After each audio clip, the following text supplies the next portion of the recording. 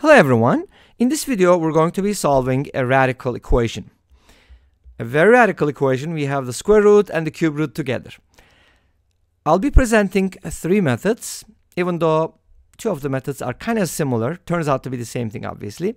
Let's start with the second one. Okay, let's start with the second method this time. So our second method is basically, I'm going to isolate the square root. And that can be written as cube root of x plus 1. And then I'm going to square both sides. So when you square both sides, you get rid of some of the radicals, but not all of them. Let's see.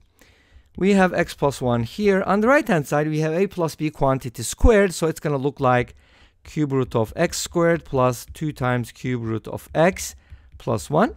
Uh-oh. This is not good because we have cube roots on the right-hand side. Even if we isolate one of them, so suppose you do the following. Cube root of x squared equals, and by the way, x cancels out, so that's kind of good. If you isolate cube root of x squared and write this as x minus 2 times the cube root of x, obviously you can cube both sides, right? That's going to eliminate the cube on the left-hand side, but it's just going to introduce more radicals. So this is kind of not getting anywhere. So here's what we're going to do instead. So instead of, just trying to cube and square both sides all the time, we're going to use substitution, which makes a lot of sense, right? So we got the following, first of all, x equals cube root of x squared plus 2 times the cube root of x. And it's nice that we don't have any constants here, so that makes it a little easier. So we're going to substitute, replace cube root of x with something. How about z? Okay. And then x becomes z cubed. So, and cube root of x squared becomes z squared. So that's nice. Let's put everything on the same side. Z cubed minus z squared minus 2z equals 0. 2z or not 2z. Okay. Now take out a z. You get z squared minus z minus 2 equals 0.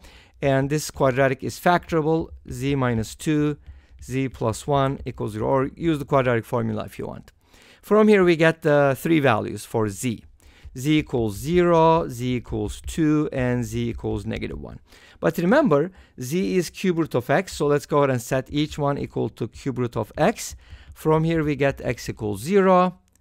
And from the second one we get x equals 8, because think about it, cube root of what number equals 2? The answer is 8. And from here we get -1. So you could also cube both sides to find x. Okay?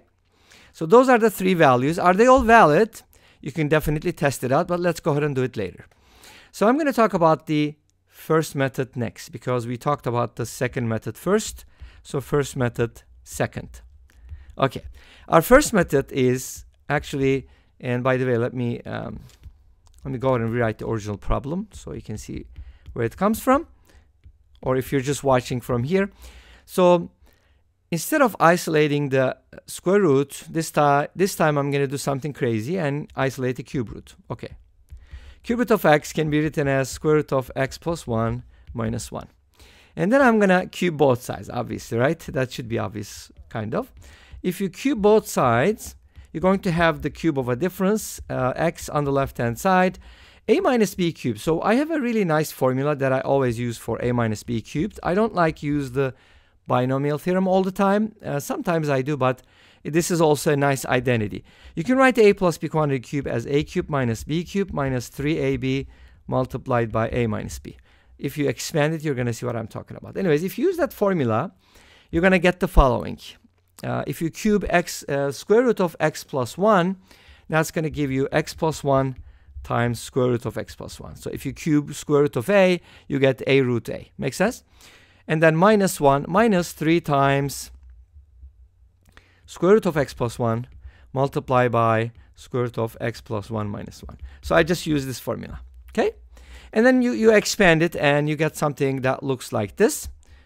X equals x plus 1 times the square root of x plus 1 minus 1 minus 3 times x plus 1 plus 3 times square root of x plus 1.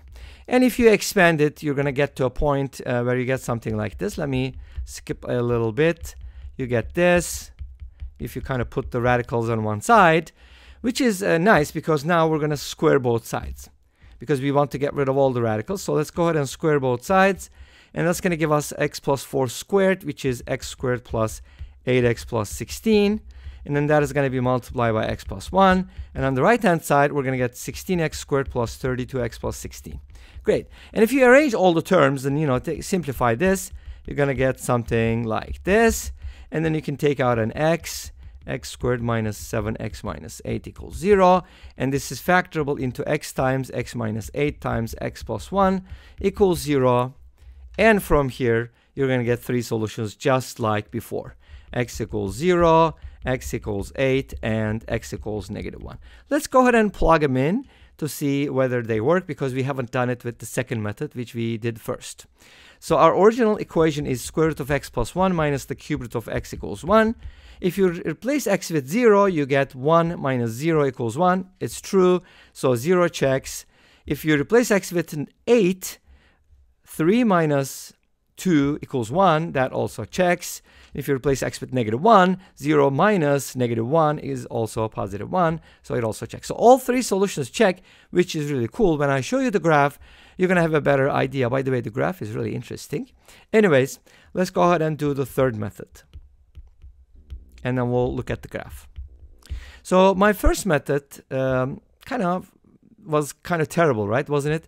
Because, come on, do you want to cube both sides in an equation like this? I mean, if they're all cube roots, fine. But if you have the square, like if you have a mixture, don't do that. So a third method, in my opinion, is the best, but you decide. So I'm going to use substitution, but this time I'm going to use two variables. So I'm going to call this A, and I'm going to call this B. Why? Why not? Okay, so A minus B equals 1 automatically, right? But also we get the following results. X plus 1 equals A implies x plus 1, I mean square root of x plus 1A. Implies x plus 1 equals a squared, and the cube root of x equals b implies x equals b cubed. Notice that these two expressions differ by 1, so when I subtract a squared minus b cubed, I'm also getting 1 from here. So I get a system, right, in two variables, and I can solve this system by using substitution. How? Well, we can kind of replace a with b plus 1, right? I can replace a with b plus 1 in the second equation. So that gives me b plus 1 squared minus b cubed equals 1. And then if you expand it, you're going to get b squared plus 2b, or not 2b, plus 1 minus b cubed equals 1. 1 cancels out, which is nice. If you put everything on the same side, we get b cubed minus b squared minus 2b, or not 2b, equals 0. If you take out a b, b squared minus 2, not 2b, okay, b squared minus b minus 2 equals 0, and b times b minus 2 times b plus 1 equals 0. From here we get b equals 0, b equals 2, and b equals -1. But remember, b is cube root of x, right? So from here we get three solutions as before, and those are x equals 0, x equals 8, and x equals -1. Let's go ahead and take a quick look at the graph, and we'll conclude. Here's the graph of the difference function, which is kind of interesting, right? It's kind of like a hook maybe. And y equals 1, they intersect at 3 points. Therefore, we have 3 real solutions. Well, thank you for watching. I hope this brings us to the end of this video. Thank you for watching. I hope you enjoyed it. Please let me know. Don't forget to comment, like, and subscribe. I'll see you tomorrow with another video. Until then, be safe, take care, and bye-bye.